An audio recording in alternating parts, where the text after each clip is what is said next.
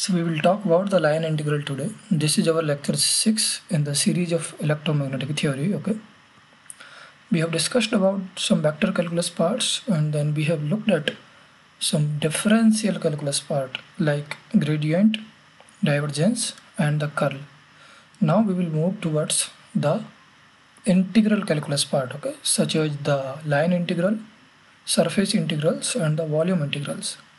So when we are talking about the electrodynamics, we often encounter several kinds of integrals like these: line integrals, surface integrals and the volume integrals. Like later you will see when we will look at the electrostatic parts, then we have to find the line integral of electric field. Yes, so when we are finding the potential, you have to find this line integral. So that's why we are first looking at these fundamental concepts like differential calculus part and the integral calculus part.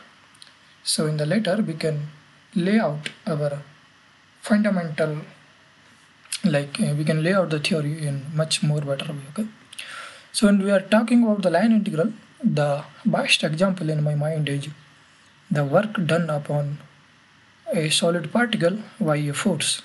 So let's say you have some solid particle and the force on this solid particle is in this direction, okay, and let's say this direction is at 60-degree angle, okay, and the magnitude of this force is given by, let's say, 10 Newton, and when you will apply this force at this solid, then let's say, so it will move in this direction, and let's say the displacement is given by let's say 10 meter, okay. Now if you want to find the work done by this force upon this solid, you can't just simply multiply 10 Newton multiply with 10 meter, okay. You have to find the component of force into the displacement direction. Yes, displacement direction, then only you can multiply with the distance or the displacement to find the work. So the work done is given by the dot product of this force with the displacement vector. Let's say this is given by dl vector, and when you will solve the dot product, as we have discussed in the last lecture, the dot product will be simplified to magnitude of this force, magnitude of this displacement and the angle between these two vectors, and we will find that 10 multiplied by 10 multiplied by cos 60, okay, so it will be 100 multiplied by 1 by 2, so it will be 50 joule.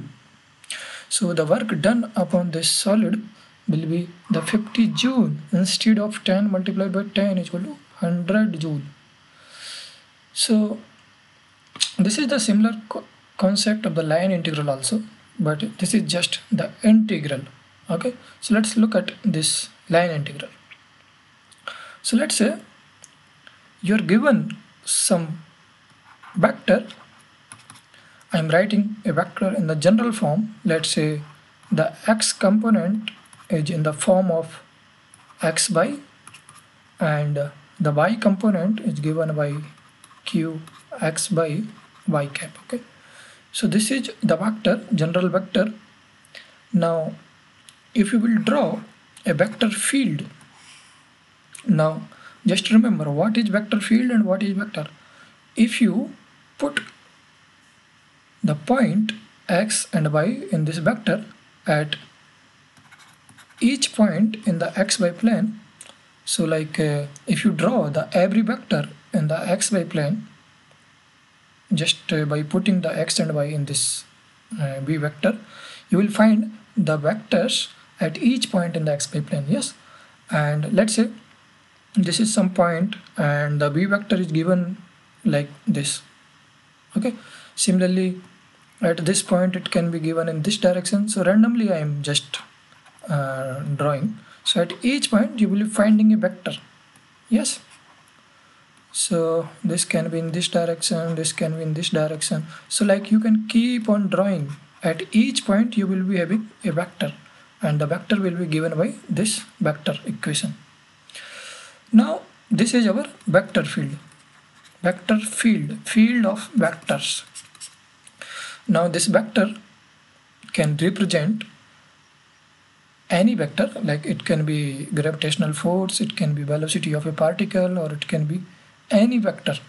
Okay, so let's say this is the force, and let's say there is a particle which is moving from point A, let's say from point A to point B. Okay, this is point A, this is point B, and the particle is moving at this track given by C. Okay, now we want to find how much work will be done by this vector field upon this particle when it is moving from point A to point B in this vector field. So we want to calculate the effect of this kind of force. You can say this vector field as a force. So what is the work done by this force on this particle when it is moving from point A to point B? Yes. So let's say, so what we will do, at each point we will take the vector. So at point A, let's say the vector is in this direction. Okay, so at each point there would be vector. Yes, so let's say it is in this direction, and let's say the displacement vector is given by this dl vector. Okay, so it is moving a infinitesimal small distance dl from point A to, let's say this is the next point. Okay, and so this is our direction of B vector, and this is our direction of dl. Okay, now the work done by this vector B when the particle will move infinitesimal distance dl will be given by vector B and the dot product with this dl vector. Yes, because displacement would be in the direction of this path, and I am taking a infinitesimal distance only. Okay, now similarly at this point, let's say the vector is in this direction. Yes, and again if you will move a infinitesimal distance into the direction of this path, then you will be finding work done. Okay, so we want to find the total work. We want to find the total work from point A to point B, which would be done by this vector field.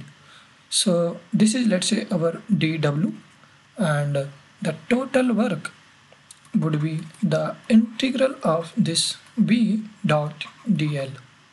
Yes, and we want to find this total integral along the path which is given by contour C. Okay, so this is the intuition of line integral. This is what we call line integral along this line, and the line is some path given by from point A to point B. Okay, so this is line integral. So when we are integrating all the works by individual vectors, at this point there would be some work. At this point, let's say this vector is in this direction, there would be some work done by this vector. So like at each point there would be work done by this vector field upon this particle, and when you integrate all these infinite works, you will be finding the line integral, and this will calculate the total work done upon this particle. Okay, so this is the concept of the line integral.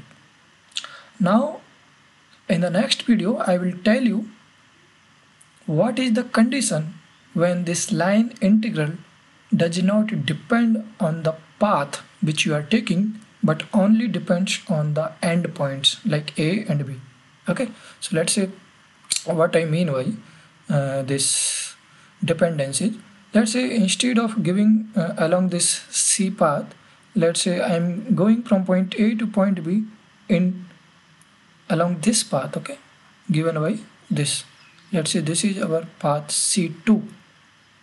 Okay, so would this work will so would this work be the same when you go along this C2 path?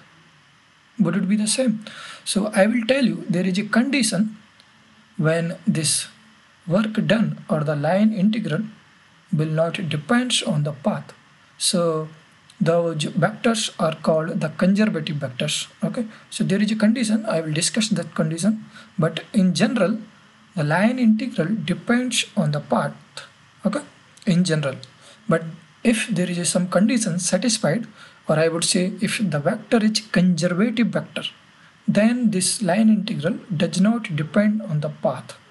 Okay, so we'll drive, or I will give you the expression of that condition later.